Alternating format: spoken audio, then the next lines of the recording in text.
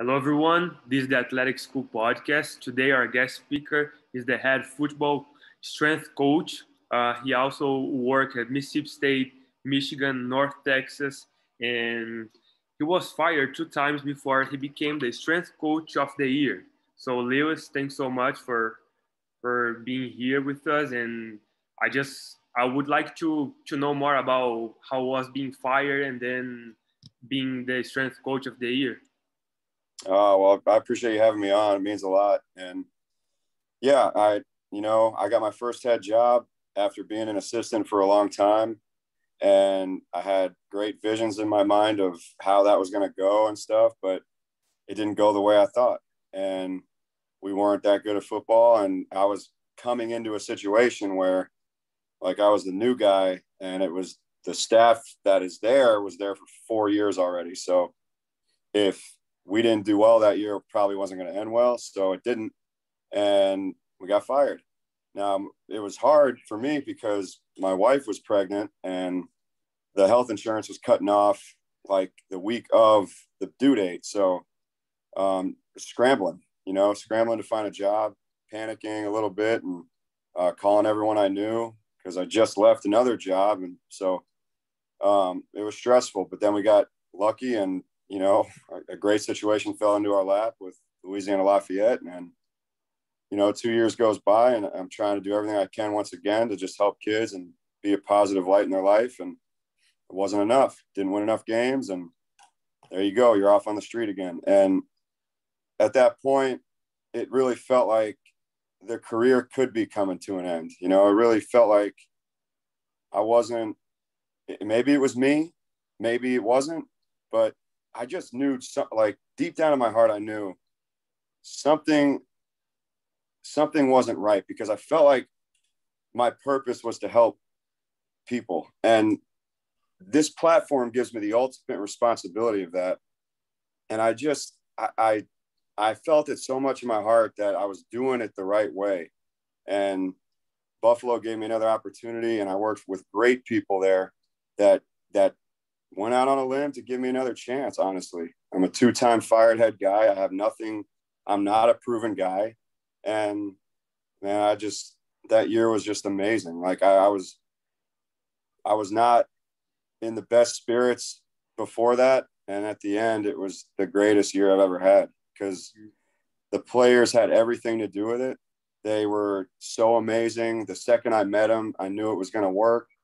And the coaches were incredible and just let me be myself. And everything just clicked. It was a shame we only had 1 year together, but Right. that's how it works sometimes. So Uh-huh. that's what I told Inky Right. Johnson. The biggest blessings come wrapped in difficulty. Yeah. No, I agree with you. And what kind of set skills do you think, not only as a coach, but as a human being, made you become the strength coach of the year?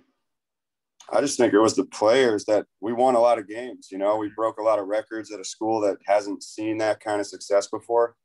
Our head coach got coach of the year in the conference. It was like everyone was succeeding. Our players got first team all conference. Mm-hmm. We were almost in the top 25 at a school that has never seen that kind of success. So I think with winning, that just comes with it. So we had a lot of fun too. Like we had a thing called We Get to Live Tomorrow. After every win, we would go in the locker room and we would, I'd come barging in on them and scream that we get to live tomorrow, and everyone would scream back. And it was just a blast. It really was. And I think that caught the attention of a lot of people. Mm-hmm. No, cool. And you mentioning about having fun. How important you think is having fun for you to become a winner? You say, how rewarding is it? No, how important is for to have fun?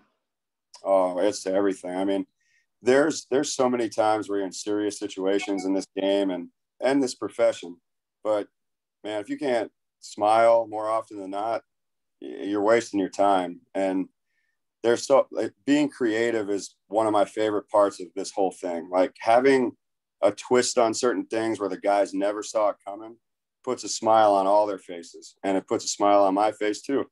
The way they come in and scream and attack me before the lift, it's so contagiously positive, and everyone just gravitates towards it. You know, I think negativity spreads a lot quicker than positivity, but it's amazing when positive things happen in your culture consistently. It's so much fun. Right. No, I like that. And I feel like so many people still think that you shouldn't have fun because, oh, no, it's too serious. You gotta win. It's a war. But sometimes when we take things not that serious, but then, start having fun, things becomes like a little soft and then becomes easier to win, right? Right. So another question that I had for you is, what are the biggest lessons that you learned throughout all these years, being fired, winning games, losing games, winning championship and everything? I think, first of all, don't get lost on who you are. You know, I think there's a lot of situations that could change your perspective on yourself. And I I've learned that if you keep believing in yourself when everyone else stops, that's when you'll have your biggest breakthrough. Like if you can't see the blessing in one of the biggest challenges in your life and maybe one of the toughest times, you're probably not going to find it. You know, if you're constantly looking at the other side where, man, it is me, and this does stink, and well, they just don't, that's their fault. You can't get very far thinking like that. So I do think believing in yourself when everyone else stops, and then knowing the fact that hard work pays off and no one tells you when. That those are two things that I just have completely found to believe in this whole journey. And then also being the message you preach. If you're going to get through to any heart on the team, you better have a fire burning in your own heart first. And if you want to have an exciting culture, you better be excited about it. If you want the kids to work hard, you better work hard yourself. You know, it's all the same thing. It's like, don't be a hypocrite. Be the message you try to preach. Don't tell them to take care of their bodies on the weekend when you're goofing around all weekend. It's just, there's a lot of lessons, but those would be three that I would share real quick. Mm-hmm. Cool. Oh, cool. So this past couple of days, I saw many guys posting stuff like the pleasure that they had working with you. And so my next question is how to build a trust between not only you, but the coaching staff with the athletes, like so they don't think, oh no, that guy's crazy, he's saying bullshit, like how you build that, because I feel like the guys trust you that much that they go harder just because for you basically. I think, it's been overwhelming the last week because of the videos going out, but Right. The outpouring of the players reaching back out to me just means the world to me, and it's, I just think all goes back to the interview. You interview the players the second you meet them, you pour into their life, you try to make it, them feel like they can open up to you about anything.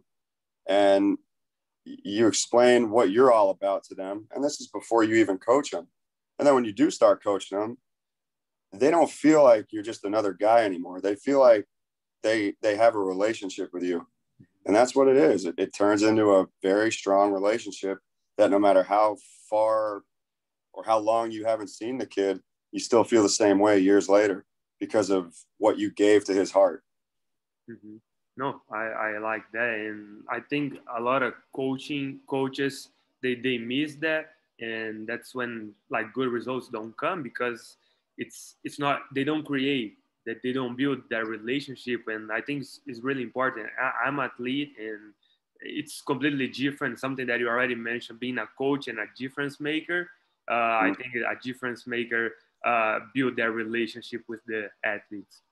Um, so my next question is, I've seen that you are someone that work hard and you make our team to work hard. So what luck means to you? Luck, it's I think it gets very involved when you work very hard, but I also think that you don't have to wish anyone luck that prepares like their life depends on it. I think that's that's the thing. Like, you need a lot of luck when you're not prepared. And I think when you are prepared, that's the last thing on your mind. You know, you just feel confident. You don't need like a Hail Mary and God's grace, like at the last second to help you out. You know, I think if you just continue to work, be consistent, run right at your dreams all the time, and have no fear, I just think that's where your luck comes in. Mm-hmm. Right. So yeah, I think you can create your luck, right, by working hard. So my other question is, how how is the relation between working hard and winning to you? What that means to you? Do you think they are completely related, or can you work hard and not win? Of course, yeah. So Tim Grover's book, Winning, that's where I got the concept from with the viral speech that went out. So I recommend anyone that listens to this to buy that book, Winning. So, yeah, it's so true. It's like, that's what I lived. It was work as hard as you can, get fired. Work as hard as you can, get fired. What is happening? Like, what is this? Well, I thought you work hard, you win, and it's not guaranteed. Like, no one's really loyal to you. Winning's not loyal to you. And that's where Tim Grover spoke to me. He was like, I mean, the things he said, I'm just like blown away by still, but it's so true. And it's unforgiving, like he says. And the work that you have to do is so much, and it's still not guaranteed that you get anything you want. It's just guaranteed, if you don't work hard, that you're not going to get it. So. Right. Cool. No, I like that, and for sure, I need to read that book. So you mentioned about having a hard time when you were fired, you and wife and everything else. So like, and I've seen so many people, successful people, going through a hard time and overcome those hard times and those obstacles. So how to overcome that? How did you do it? And the people that are listening to us, what could they do to overcome the obstacles that they have in their way?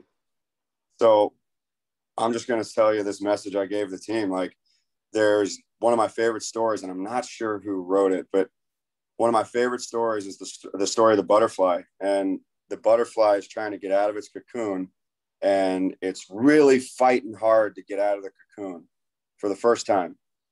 So this man sees it, and he's like, well, let me help it out. Let me help the butterfly get out of the cocoon. So he takes some scissors and clips the edge of the cocoon for the butterfly to get out. Well, he's waiting for the butterfly to fly away. He feels good that he just helped him. Butterfly never flies. So he's wondering why. And what he didn't know was the butterfly needed to fight through that cocoon to force fluid into his wings so it could fly forever. So I think sometimes, like, a lot of people look for help in all situations when things don't go their way. But the reality is, a lot of the time, sometimes you got to fight your own fight, because you're going to become what you're able to overcome. And the only reason I'm here today, the only reason we're talking today, is because I had to get out of that cocoon on my own. Right. And that's truly one of the best stories about struggle I can possibly give you guys. Mm-hmm. Cool. No, yeah. Thanks so much for sharing that. And so, have you always have that mindset, or is something that you learned throughout the years? How did you learn all those things? Like, how you became who you are today? So I've always loved working hard. I've always loved going to an open field and running on my own. No one's there. I got me and my headphones, and that's it. And that's where I just feel the best. I feel when I'm running a stadium in the dark and no one's up yet, and it's just me, and I'm at the top of the stadium sitting there. And I just feel at peace when I'm doing that. It makes me feel alive. It makes me feel like I'm reaching my potential. And I think with all that hard work that physically comes with it, I start thinking about a lot of things, and I start being able to have better insight on ways to coach kids. And then, one of my hobbies has always been just try to come up with your own quotes, or read a lot, or listen to a lot of podcasts and take concepts, but make them into your own words, you know, and really think about how you can get through to the kids on it. So, I mean, I give a message of the day every day, no matter if it's a run or a lift. And I've been doing it for 7 years now. And it doesn't matter what the message is. It matters if it's from my heart, and it matters if I'm feeling it so I can give it to someone else. Mm-hmm. And that's, I don't know. I don't think I'm anything special. I don't think, you know, I got a lot of imperfections. I'm not anywhere close to my potential and still, in my opinion, but I do love helping the kids, and I love sharing stuff that I can with them. Right. Nice. Cool. And my next question for you about more about your coaching way, the way that you coach, that I have seen many videos. So like we were talking about the relationship that you build with the athletes. How important is to see the athlete as a person as well, like outside the sport? Yeah, it's huge. You know, I go back to having a son and a daughter and 2 daughters. It's if you don't look at those kids you're coaching like they are somebody's son, you're wrong. You know, they are absolutely loved to death by their family. And if you're going to try to create doubt in a kid's heart by yelling at him or degrading him or embarrassing him in front of people, and you don't have a good relationship with them, good luck. You know, you're probably not going to be in coaching for long.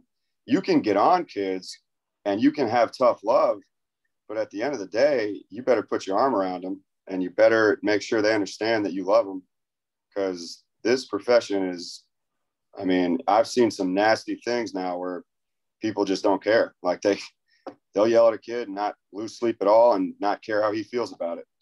And they'll yell at him for doing something that they couldn't do themselves. That's what kills me. So I just think looking at my kids that I have at home and then looking at them, it's not much different. You got to have that love in your heart for all of them.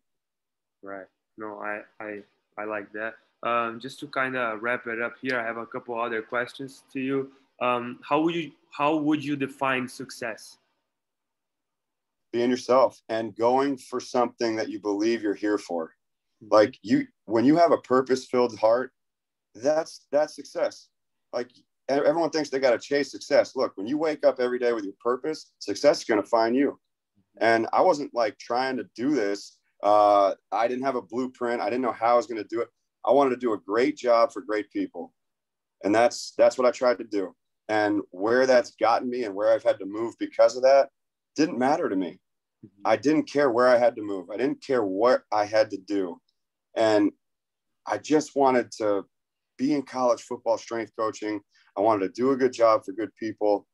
And that's where it's taken me. I've found my purpose. Therefore, success finds you. And that's my advice to people. Wake up knowing what you love, knowing what you want to do, and it's coming for you. Mm-hmm. Do you think someone can be successful without working hard?